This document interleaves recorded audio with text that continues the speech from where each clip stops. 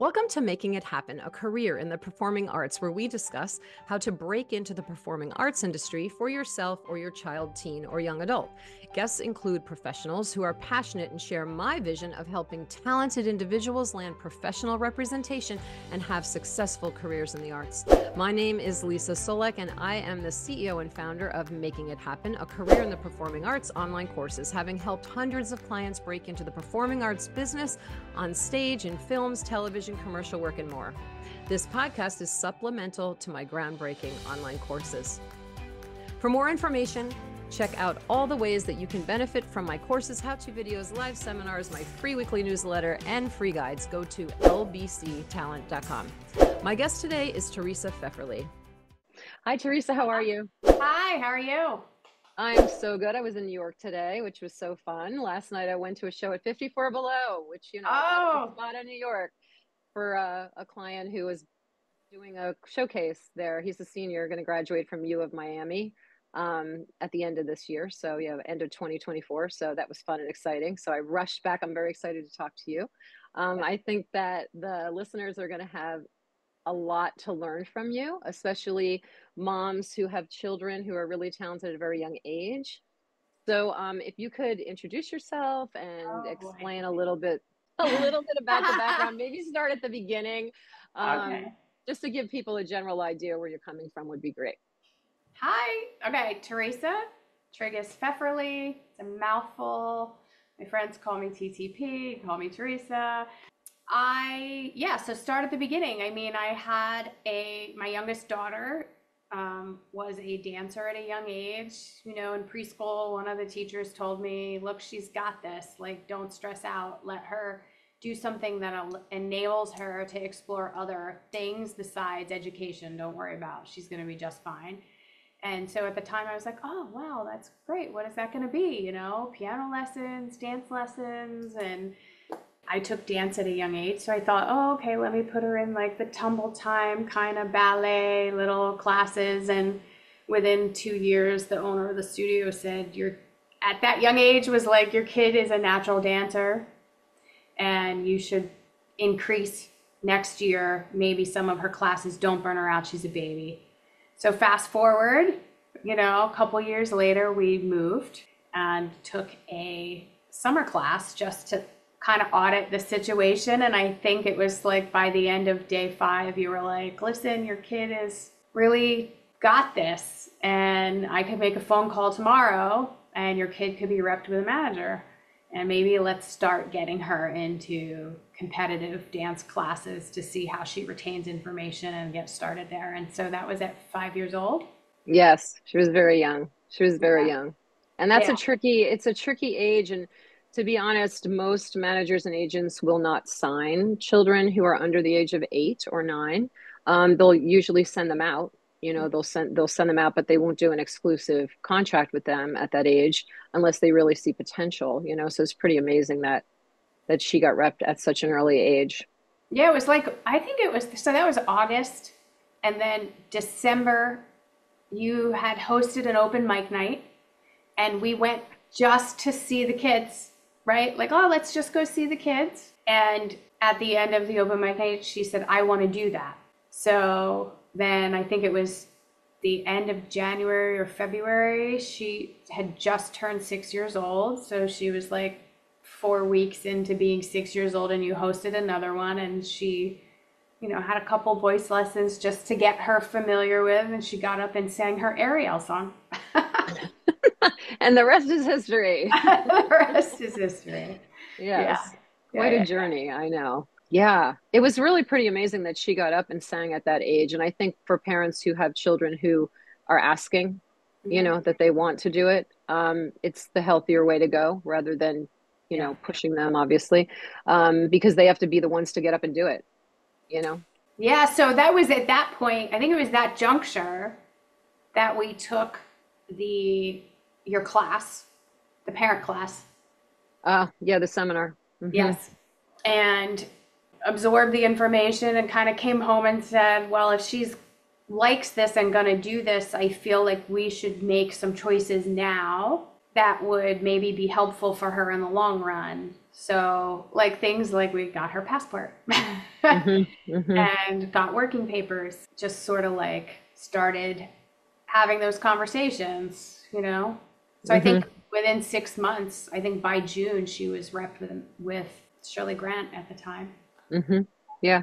Yeah. Which Shirley Grant, for those people who don't know, was and is no longer a thing, but for a very long time was the top children's management company on the East Coast. Yeah, for sure.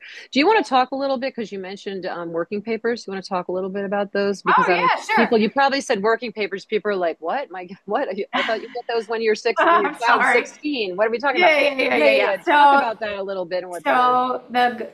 So as they should, the government has checks and balance in place for child performers. Stop me if you'd like to, but one of those things is you have to have a Coogan account. Hmm. Coogan is based after Jackie Coogan, who was the child actor who was, you Little know, Rascals, I something believe. like that. Yeah, Yes, yeah, yeah. yes, in California. Yeah, so I guess his parents had taken his money and didn't save him any. And so Hmm. there was late years later lawsuits, and as a result, there was laws put in place. So you have to have it's sort of like a child trust account. Hmm. And that's part of the working paper process, but also every state has individual rules. And so we're on the East Coast, working papers would be in New York State because that's where you would be going into Manhattan for auditions and work most of the time, right? So, Yeah, it's wherever, yeah, the working papers are forever the project is based out of. Yeah. and so it required us to get medical sign off. Like the doctor had to sign off, the school had to sign off, and we had to sign off, and we had to show proof that we had secured a Coogan account. Yeah. And it was like very like, like oh my god. Yeah. Yeah. Yeah. It's crazy. Yeah. And usually, yeah, the Coogan accounts are based in California, and you do have to get a locked trust also. So for most people in Jersey, New York, they have to have a locked trust, or just the Coogan in California works. And that is because by law, you have to put 15% of all of the gross income that your child makes doing any of this into this locked account. So when they turn 18, I believe it's 18, they can have access to their money. And, the other 85% is really up to what you want to do with it. Some people use it to pay for training. Some people use it for the travel back and forth, whatever it's going to cost. And other people put that into a separate account for their children for when they get older, depending on their financial situation at the time, right? Right. Yeah.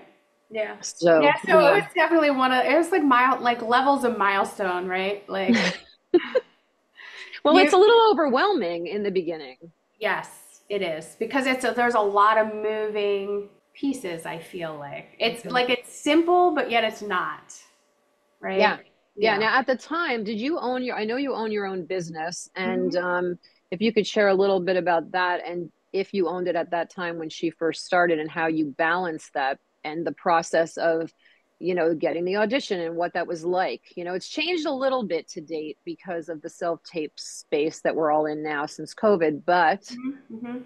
Mhm. once things have opened up a lot of people have to go in person now, as you know, for callbacks or director sessions and all of that. Depends on what coast you're on. But if you could explain a little bit how you Yeah. balance that as a parent with other children in a business, that would be fabulous. So it was a little challenging. I mean, I am a real estate broker, and so I have some flexibility of time. Not always, right? Because generally, what that means is you're at everyone else's time and not your own.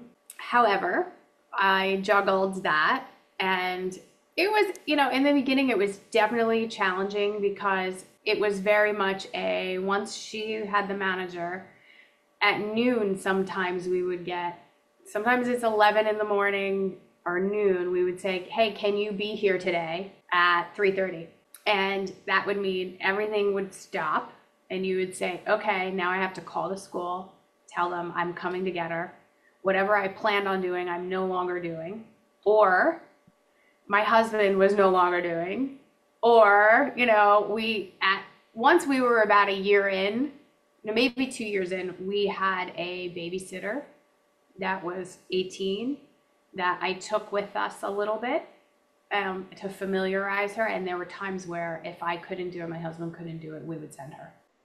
But it was very much that, you know, if we were lucky, we got noticed the day before. Well, if it was theater, we got noticed usually sooner, but for commercials and television stuff, it was last minute notice. Yeah. Could you go into a little bit of detail about what it was like in the moment? You're in the city, you're going to the casting office, and what transpires in that waiting area and in that room for everyone?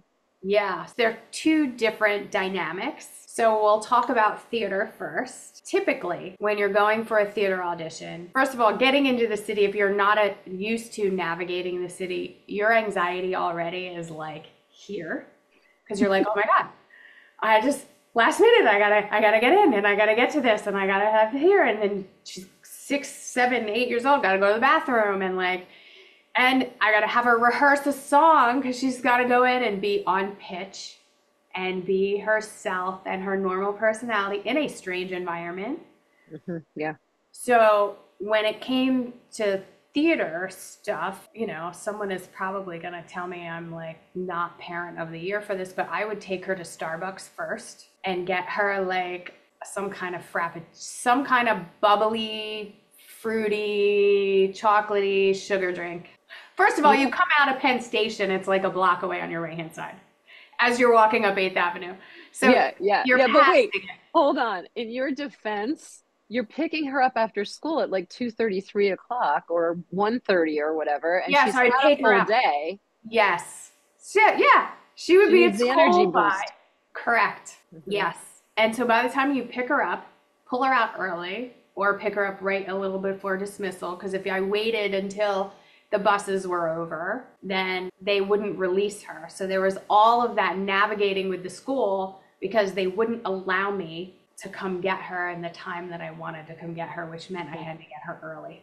And so I would get her early. To keep her as calm and cozy as possible, I would drive either into the city, which meant the tunnel and parking, or it meant, because it was definitely $40 to $60 to park if you're paying to park and you're not parking on the street, and then the $16, $17, $18, whatever. I would either drive all the way in to keep her cozy as possible, let her nap, let her read her lines, let her practice, or we would drive. For us to Newark was about 45, 50 minutes, and then we would park in Newark for $20 and take the train in, and then I didn't have to navigate the car. It was a closer walk. Like literally, we chose Newark because she did not like the walk from the parking lot in Secaucus. She did not like to walk from that parking lot into that station, even though it's a much more beautiful station. She just didn't like to walk that far. So we would park in Newark because it was literally right there. You walk like that little 2-lane road and you're right there. It was never about me. It was always about how is she going to be more comfortable. So for theater, walking into the room sometimes meant we would meet someone to rehearse for an hour before, you know, run to Pearl Studios or some, you know, Ripley, get a room, meet someone, have her run her song over and over and over and over again and feel like she was fully warmed up. And then we would leave there and go to wherever the audition was. Sometimes it was in the same place, sometimes it wasn't. And that typically, for the most part, was quiet and well ordered when you would walk in. You know, there would be someone there with a sign-in sheet. You would sign in her name, her agency, and the time that your audition was, and you would just sit quietly in the hall. They would call her in. You wouldn't have any idea what was happening. And you were in and out in 5 minutes. And once or twice, it was 15 minutes. And that was on a callback one. And that was, I could see the name of the studio, the casting office in my... Was it Telsey? Was it at Telsey? Yes. At Telsey? Because she met with the director for Frozen. So she was with him for 15 minutes. Usually, so when you're in Telsey, it's usually more people, but it's orderly. Everyone's just quietly sitting there. You know, sometimes the kids, you get familiar with some of the kids and the moms because it's generally the same age-ish. You're going to be going in for the same things. So that was very nerve-wracking because you want to hear so badly what she's doing and saying, and you can't. And you're trying to, at times, position yourself in the room as close as you can to being like eavesdropping without looking like a crazy person. Because the last thing you want to do, you know, you always taught me, you just wear beige. If you're the parent, you're just wearing beige. Like you just fade into the background, like you don't matter. And so I was always aware of not wanting to be obtrusive or portrayed as difficult in any way. The other thing is you don't want to upset the child. You want to keep them in this positive headspace, and you do want to make sure that they know what they're doing when they're going in there and all of that. But in that moment, you're having to suppress all of this, like, oh, just, you know, you want them to do well. You want them to just do well in the room. Like whether they book it or not is not really a big deal in those spaces when they're so young. It's more about let them have a good experience in the room. We hope that they do their best, whether they're going to do their best try, no matter what. They really are. As a parent, you have to play it so that you don't show them that you're anxious at all. The worst. The worst. That was... It's exciting, though. It's exciting. It's exciting, but that's probably one of the more difficult things because you want to hear feedback because you want to know if I need to help do something different. So what is it that I need to do? And they're not going to give it to you. They're going to say, oh, that was great. And that's all you're going to get if you're lucky. And that doesn't mean anything other than they were like a nice, appropriate little kid. Yeah. Yeah. I think, well, you have to understand, I think parents have to understand in that space, even if you're at a callback they might have had hundreds of kids in for the initial call, and maybe they're bringing in 50 kids, maybe 25 for the callback or the director producer session or whatever. They don't have time. They don't have time to call every single, even if they called every agent, if an agent or a manager had sent in, they each sent in 4 to 10 kids for the open call or for the agent call, let's say the initial call. They don't have time to even get on the phone with a rep from, you know, your agency, your management company to say, this is what we saw and this is what we liked or didn't like. It doesn't happen because they just don't have time in their day. Neither does your agent or manager have time to like take those calls. It's more your responsibility as a parent and the people that you have working with your children. It's their responsibility to stay on top of the industry, which is another really important thing that I think parents, especially those who, now that things have opened up since, you know, COVID, prior to COVID, self-tapes were a thing, but now since everything opened up, that is definitely a thing for the first filter of any project. And so there's people all over the country that can send the videos of their children in for various auditions, but you really have to make sure that you have your child with someone who knows the industry. I think if you're just at home practicing with them on your own, it's just too hard. I mean, I think you were smart. Well, definitely the warming up situation was valuable. Although I will say this, like they're going to 2 things about that. Number one, they're going into adult situations as children. And although the casting directors are appropriate and kind, it's a business situation. So you can no longer be the parent who says, well, that's a child. You have to talk to my child like a child, and you have to treat my child like a child, or that's not fair. Well, then you should absolutely not put them into this business if you can even think to yourself that that's not fair, because it's a business. So there's that. And also having the right team in, like, even in the prep moments, there were times where we had a teacher who we loved dearly, who was fabulous, and no one could play the piano like them. But there were times where he was so invested in my daughter that he would get nervous. And then his nervousness would show up, and then my nervousness is showing up, and then you got this poor 6-year-old, 8-year-old kid who's got these 2 adults who want them so badly to do so well, and the kid is the one who's calm. You're like running around like, oh my God.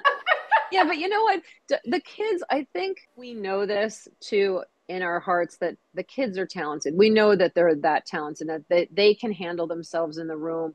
And we do have to sit back and control. And it's more excitement, wanting them to do well, excited that they have the callback, excited they have the opportunity to audition, especially, you know, you get a call, you have a callback for Frozen, the musical. You are wow, this is Yeah. something big. Like we want to make sure she's prepared, which you always did because you kept the training going, which is always important too. I think there's a lot of parents out there who say, well, I'll wait for an audition to come up and then I'll give my child some training for that audition, which I think that's been the MO more recently, like in the last 10 years. It's been tough. People just want to do the training prior to the audition for the school play or prior to the audition that they get from a manager. And really, the time to train is, as you know, the Just time to now. do the training is when you don't have an audition, when you have that time off. How was it with the It's so funny. It's so crazy. It's so crazy of a parental journey, but like yeah, an amazing life experience for her. yes. There's like so many things that, we could go in so many directions about that. When you go, so to just circle back real quick about what the room looks like when you're going for commercial, that is an entire crazy, chaotic, how do I say appropriately without using foul language, like madhouse. And you'll be in a room, holding room with sometimes 100 people and kids, and there's no rhyme or reason, and you just got to sit there and wait your turn. Mhm. I just Yeah. crazy. Based on the order that you sign in, Based on the order that you sign in, and then you're like, why are they not? And there's no, like, they cast the parents sometimes after they bring in kids. And then they're like, oh, we have a callback. But oh, guess what? No, we decided to cast these parents with blonde hair and your kid's got dark curly hair. And so that's not going to work. And you're like, I'm speechless. Yeah. Speechless. It's just a different Yeah. dynamic scenario, and it's run Yeah. a little differently. And Yeah. so there Yeah. is that. Yeah. And I think the kids have to be comfortable in that setting because a lot of times with commercial work, and you probably found this, they're going to bring in 5 to 10 kids sometimes at the same time, maybe 4 or 5 kids at that age at the same time. They're Yeah. going to ask them to slate, which is say their name and who their Mhm. agent is, and possibly their age. And they're going to ask them to do that one at a time and step forward from a line. And they're going to be filming them at that time to see how strong they are with their speech, what they sound like. And can your child be confident in that moment? Or are they going to be silly and laughing with the kid next to them? Those things are really important because it's chaotic outside the door. And Yes. then when it's their turn to go in, because they're going to take you in order of how you sign in, because people get delayed and you have a time that's given to you. Yep. But then people are coming and everybody's rushing from school and all of that. So everyone, and in New York, they really can't hold auditions until I believe it's 3 o'clock. It 3 might have o'clock. changed. It's 3 Yeah, o'clock. 3 o'clock. So between 3 and 6, or possibly 6:37, depending on if it's callbacks. That's the only time frame. Did you ever, let me ask you a question. Did you ever have to go to more than one audition in the same afternoon? Yes. You want Oh to my talk God. about that? Just touch on it. Oh my God. Oh my God. In different parts of Manhattan. Mm-hmm. With a young child. Mm-hmm. Yes. Yeah. Being What from did the you do? country. Did you park the car and then just take a cab, or you didn't move the car, did you? I totally moved the car You because moved the I car. had no idea how to navigate the subway. that hasn't Okay. that hasn't been until the last year and a half. I didn't know that. Yeah, Yeah. it's a thing when you go to multiple. And sometimes, especially with children, because Lila was really bigger than that hotspot for children, because the hotspot for girls is usually like 8 or 9 to 12 or 13, depending on how quickly they grow and develop. And for boys, it's usually like 9 to maybe 13, 14, again, depending on how quickly they grow. And that is just such a sweet spot Yeah. for commercial work, commercial print, a voiceover work, the Broadway scene, as long as they're under 5 foot, 5'2". I think the cutoff's 5'2" now. Yeah. And usually they're not going to hire at 5'2". That's the cutoff. So Yeah. if your Oh child, yeah. your child, She used right? to bend. She used to Mm-hmm. bend her knees like softly. Because they measure them first. Mm-hmm. You walk in the room and they measure them. Mm-hmm. Yeah, and that makes sense because if you're someone who is on the production producing side, you don't want to hire someone who is then going to grow and end up being too tall for the role in too short an amount of time. They might go into the role for only a month and then they're out. So they really want to, because usually it's 10 pounds or 2 inches and you're out of the show. They have to replace you. And the Frozen tour more recently, Inez was on the podcast and she talked about being on the tour and what they did with the Frozen tour. This is recently. They were replacing the children every 3 to 6 months. They would just replace them with someone else. And if they stayed smaller, they would give them an extension if they wanted it. But for the most part, it was a big thing. It was a constant rollover of kids going in and out of that. You know, it becomes almost like an assembly line of talent going into the shows when they run for a long time, which is also crazy. Can you talk a little bit about what it's like to be on set? Yeah. So that's definitely fade to beige, right? Yes, it is. Because they hire your child, they don't hire you. Your yeah. transportation and safety. That's Yes. it. Yes. So, well, what would happen normally would be you go in for the audition, they call you back, and there's a small group, maybe 6, maybe 15, right? And then they would narrow it down to 2 or 3, and they'd put you on hold. And, Oh, yeah. You want to explain that a little bit? and yeah, so hold basically means we like you. We may call you, we may not. So when you get a call that your child's on hold, don't celebrate and tell all your relatives Yeah. Yeah, yeah, because yeah, it yeah. doesn't mean you have it. Yeah, because I think there was one for Colgate that specifically, and that was a funny one because we were not told that the callback required pajamas. And we show up and everyone but us is in pajamas. And I was freaking out and sent an email to the management team at the time going, everyone is in pajamas. What is happening? And their response was, well, it must have worked because they want her on hold for tomorrow or something like that, Okay. whatever.